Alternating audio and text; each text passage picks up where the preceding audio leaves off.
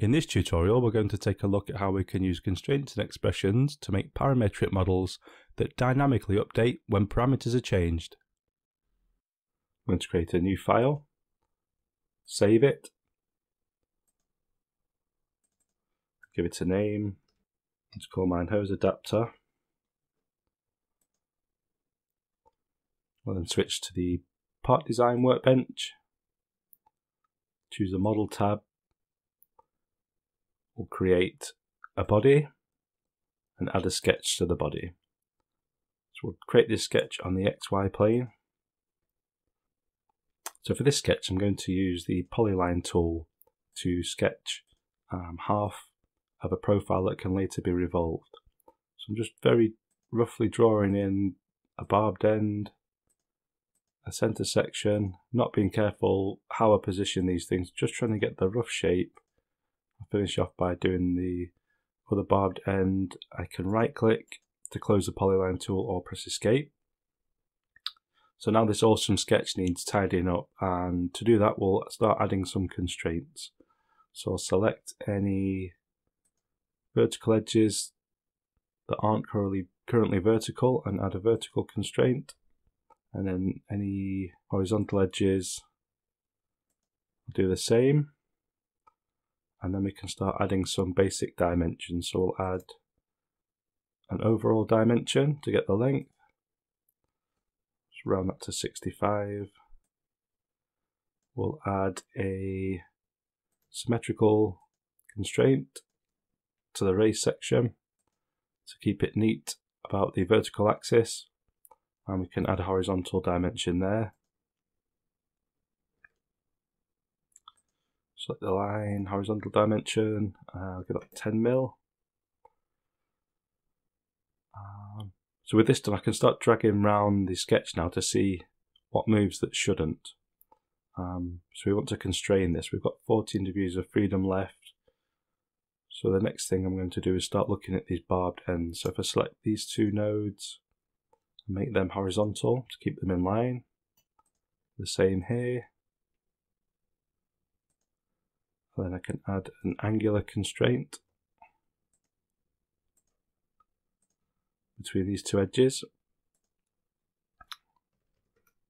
Yep, looks okay. I'll do the same on this side.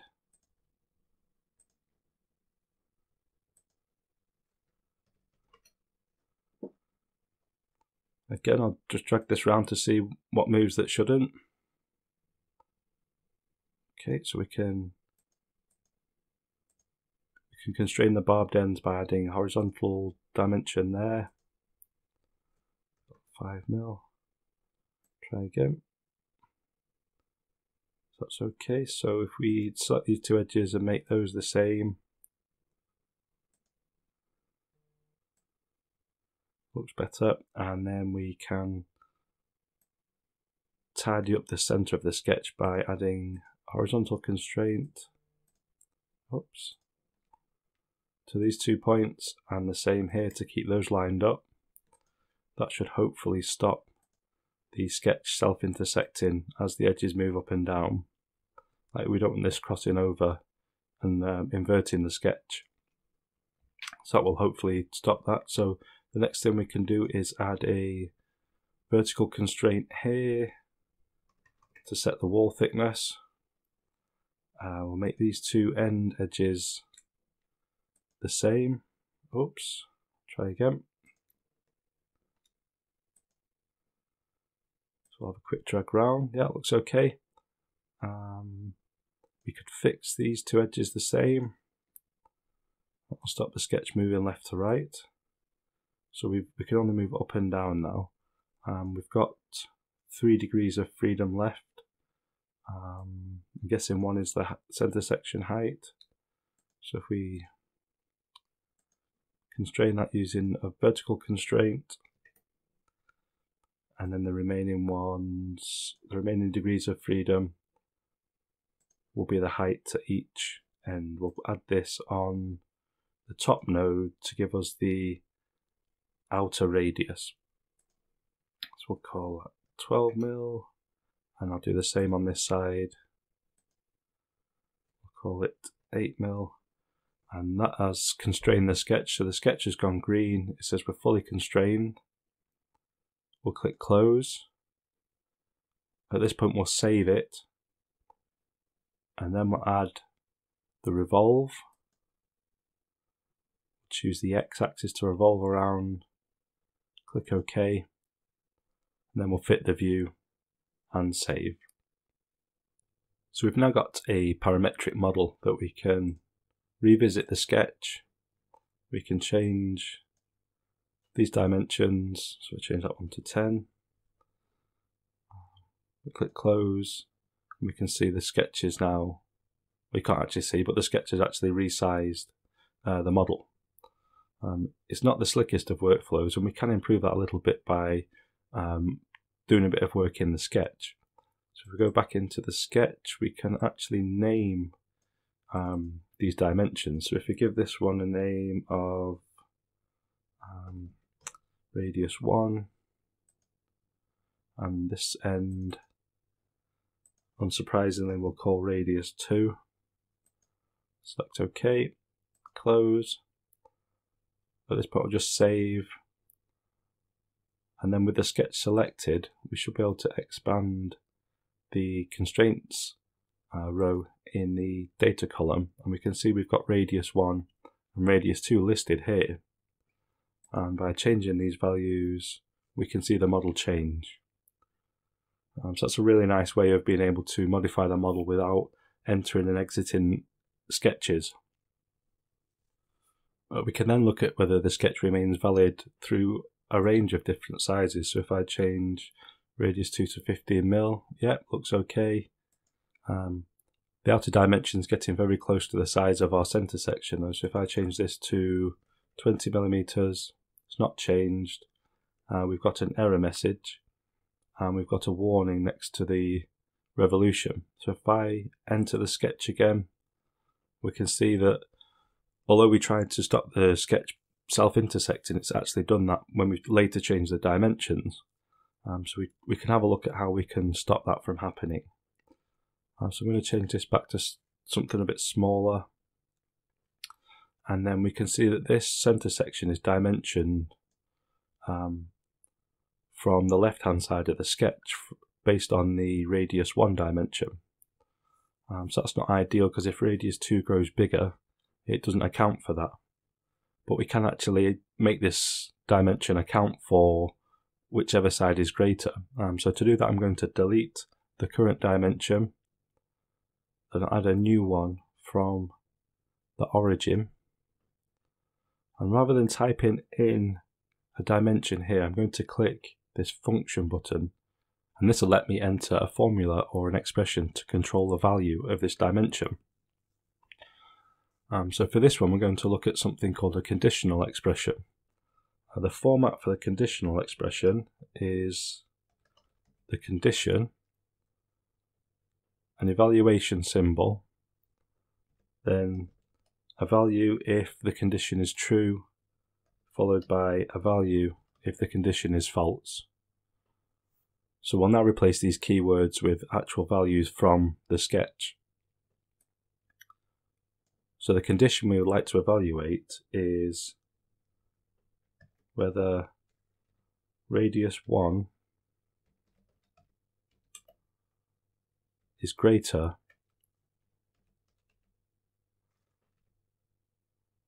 than radius 2. If that's true, we want to use the value radius 1.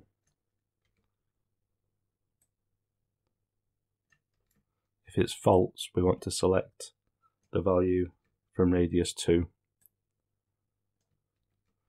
As you can see there,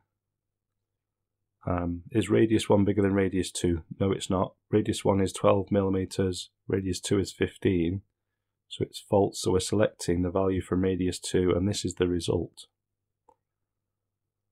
So if we were to do that, in fact I'll just accept that, click OK, we can see that the dimension's gone orange to show it's a calculated expression, but because we're only ever matching the largest dimension, this portion of the model will stay flat. and the original design intent was this to be raised, so it would have a shoulder for the hoses to push up against.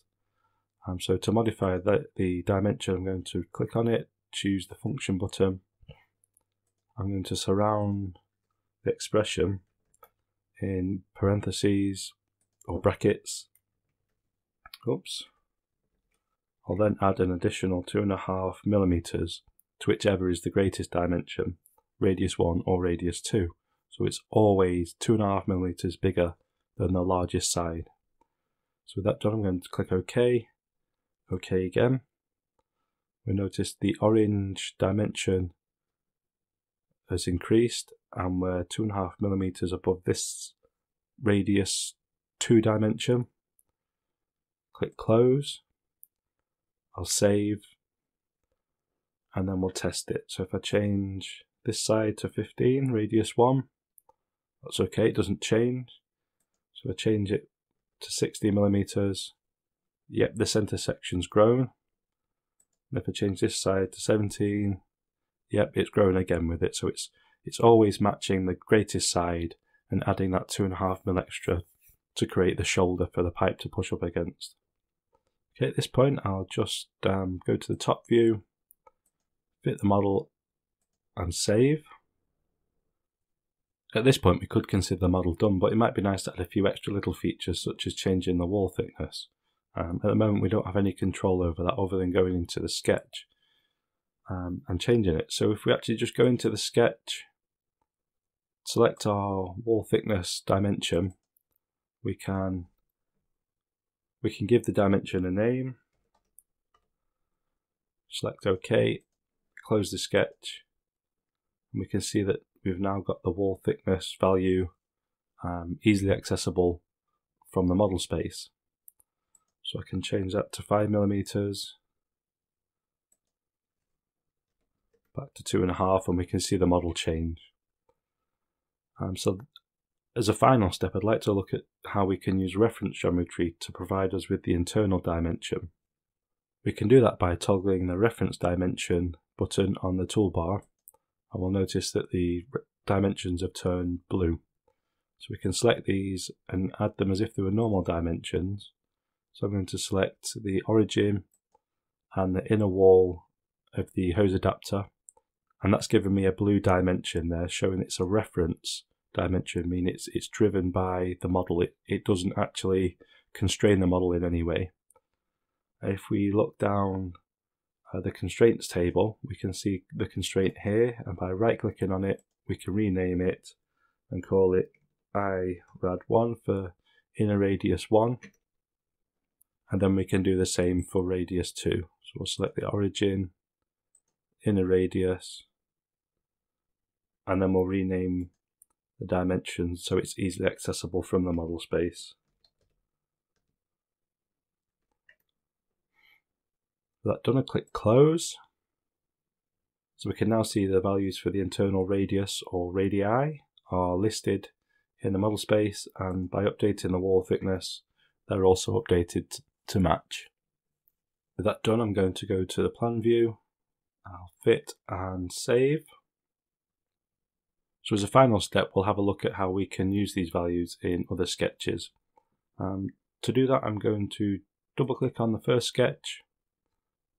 I'll edit the dimension to the top of the center section by double clicking on it, and we'll give this a name, call it center radius.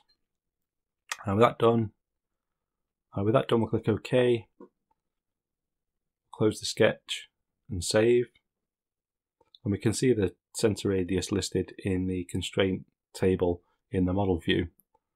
We can now go on to use that in another sketch to maybe add some flats to the center section to maybe help hold it in a vise or something similar while the hoses are being fitted. So to do that, I'll click the body, we'll create a new sketch on the XY plane, click OK, and then we'll just sketch a really basic square.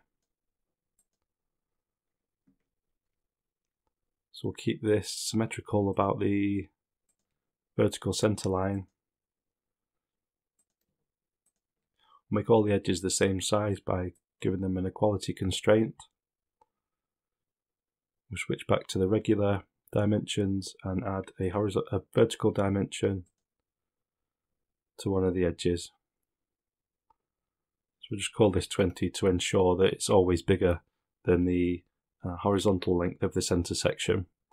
We can now position this square by selecting the bottom node, adding a vertical constraint. Again, instead of typing a dimension in, click on the function button and we can enter an expression to define the value of this dimension.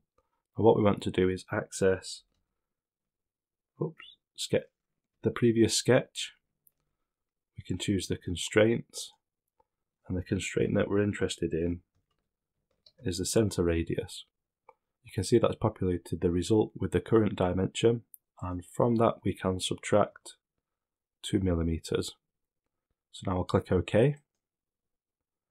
Click OK on the dimension form. That's positioned it. The sketch is green to show it's fully constrained. So we can click Close and we'll save. And then we'll go ahead, selecting sketch 1, we'll create a pocket.